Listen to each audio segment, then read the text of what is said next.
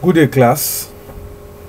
I welcome you all to my class, being the first this semester as far as this course is concerned. The title of this course is the Nigerian Physics Curriculum at the secondary school level. For every student teacher, at least teaching physics, he or she must be able to explain. Apart from explaining, should also know what the general objectives of the physics curriculum, what they are. They are 4 in number. And I'm going to tell you each of them and probably offer explanation as to what each of them means. Number one objective of the physics curriculum is that it provides basic literacy in physics for functional living in the society. Number two is that students learning physics should be able to learn basic concepts and principles of physics as a preparation for further studies. And what this means is that those who are willing to go further and do their master's program in physics and physics-related courses, it is important for them to acquire essential concepts in physics and principles alike. The number 3 objective of the physics curriculum is that students are expected to acquire essential scientific skills and attitude as a preparation for the technological application of physics. This means that students, when they are taught effectively, they should be able to apply the knowledge in assisting Nigeria as a country in the area of technological development. This is very vital. But for students to be able to do this, the teacher must ensure that these students are taught actively, as well as teaching the students by doing. The last of these 4 objectives is that the curriculum and the content of the curriculum, when they are well delivered, they will stimulate and enhance the creativity of the students. Yes, you should all know that as a science person or somebody who is learning science, your environment is filled with resources with which to teach. So the same thing as a physics teacher, if you are to teach, you are not expected to use your lesson plan only. When a teacher prepares, he does this by having his lesson plan well prepared, and as well as objects or other resources that probably are concrete in nature that will facilitate effective and efficient learning to the students.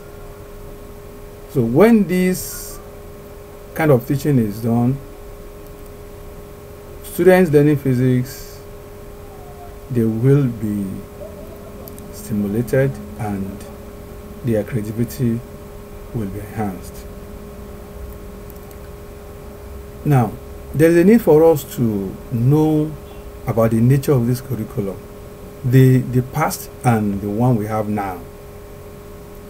The one we have before this one This one was brought out in 2009, but we had an old one before this one. So there's a need for us to talk about the old one. Why was the old one jettisoned? Why do we have a new one? Yes, the old one had some challenges, some problems, and this led to the review leading to the new one that we have now. I think let us look at some of the problems that the old one had. The old one, the approach used in the old one was known as the traditional approach. But for the challenges and the problems that were inherent in the old one, the contents were not well arranged, were not in an orderly and sequential manner. And when this is not done, students will be confused instead of helping them in learning physics effectively. And this goes to tell us that yes, when concepts are not well arranged for students' ability to learn effectively, yes, proper understanding of the concept by these students will not occur. So this means that the contents in the old physics curriculum were not well arranged, and the understanding of the concept by the students was not considered by those who prepared the curriculum. Also, as teachers, we know that prerequisite knowledge is very important for students to learn a new material, because prerequisite knowledge will act as the platform upon which the new material rests. So because of these inherent problems in the old one, there was a need to have a review in order for us to have a new one. And the new one is the one we have now. So the new one, the approach used is known as the spiral or the concentric approach. And what are the features of this new one? Topics were brought together, arranged in sequential and orderly manner, and the arrangement was thematic in nature, meaning that some of the topics reoccurred later in the years. And this new one curriculum presented what to be learned in a very more meaningful manner to the students.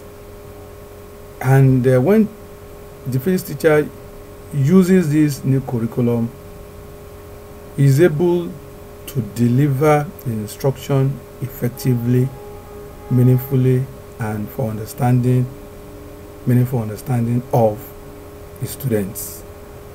Because in the new curriculum, we have columns which the teacher looks at in teaching the students. You have the column for topic, you have the column for objectives, you have the column for the content, you have the column for the teacher's activity in the class. We also have the column for students' activities in the class.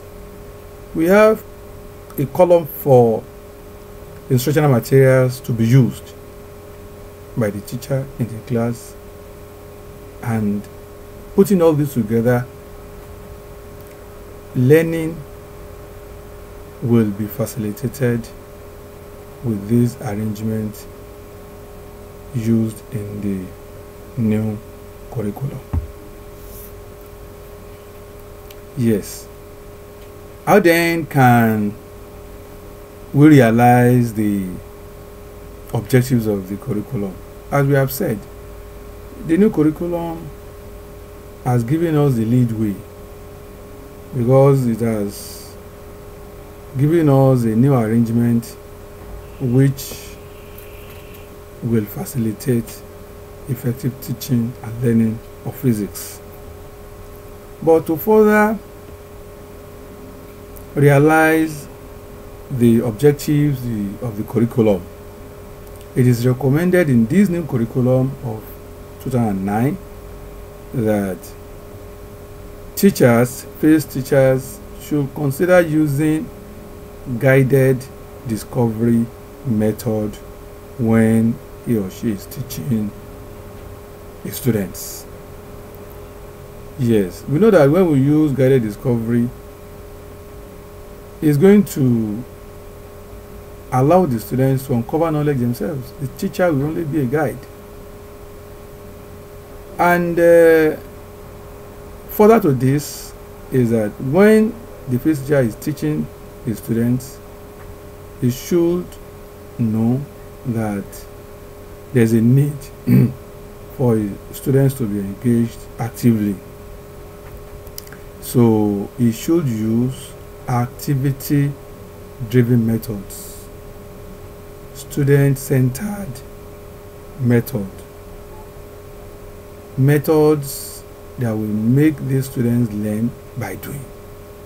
So all these are very important in order to teach physics effectively and meaningfully as well.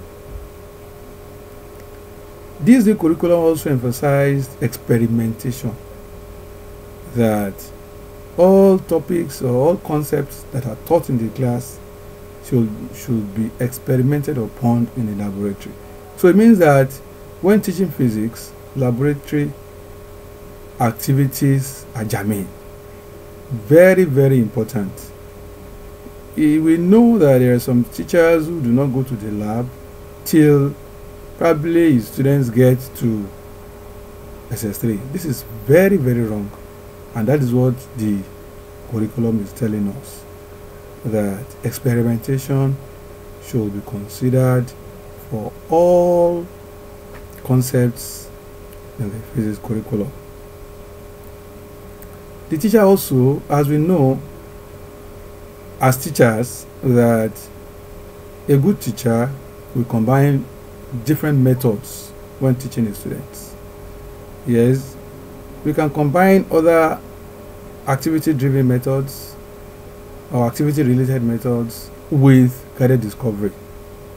So when we do this, we shall realize the objectives of the physics curriculum, and the delivery of the content of physics to the students will be meaningful, will be effective, and will make these students learn physics by doing, arouse the student their interest in physics, as against what we have now, where students are running away from learning physics. This has been found to be due to the way our physics teachers teach their students. They teach in a passive manner, and when we teach in passive manner, surely our students will not be able to learn effectively. So there's a need for us to move from the passive way of teaching physics to the new directed ways by the physics curriculum of teaching physics.